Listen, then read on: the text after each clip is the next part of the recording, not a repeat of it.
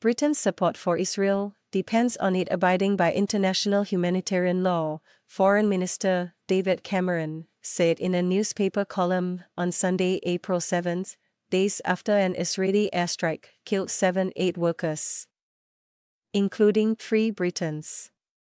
"Our backing is not unconditional," Cameron wrote in the Sunday Times.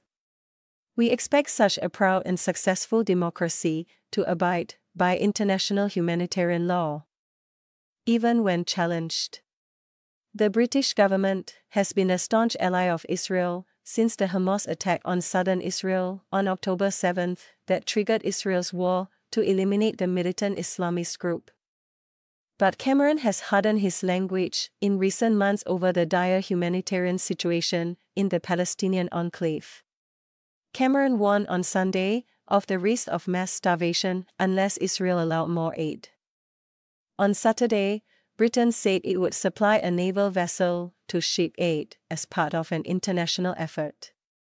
In a statement on Sunday, to mark 6 months since the initial Hamas attack, British Prime Minister Rishi Sunak repeated his call for the Palestinian group to release Israeli hostages and for an immediate pause in fighting. "We continue to stand by Israel's right to defeat the threat from Hamas terrorists. But the whole of the UK is shocked by the bloodshed and appalled by the killing of brave British heroes who were bringing food to those in need," he said. Britain's government is also under pressure to publish its latest legal advice about Israel's conduct of the war in Gaza, which would potentially affect British arms exports. Last week, 3 former Supreme Court justices joined more than 600 members of the British legal profession in calling for the government to halt arms sales to Israel, saying it could make Britain complicit in genocide in Gaza. Britain supplied £42 million, $53 million of arms to Israel in 2022. In December, the government decided these exports should continue but would be kept under review. Cameron said on March 8 that a fresh judgment on that was underway and due in the coming days.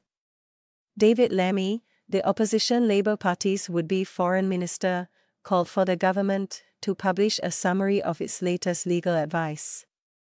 "I do have very real concerns that our obligations in relation to international humanitarian law and our export and licensing regime might have been breached," he told the BBC.